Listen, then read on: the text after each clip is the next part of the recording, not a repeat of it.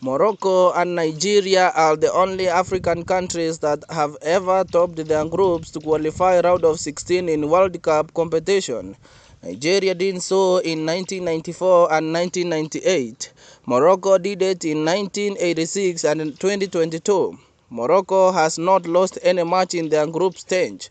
Morocco will face Spain in their round 16 and they try anything possible to make it to semi-finals.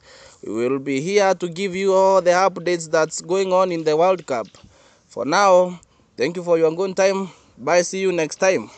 I'm your boy Ken Prince.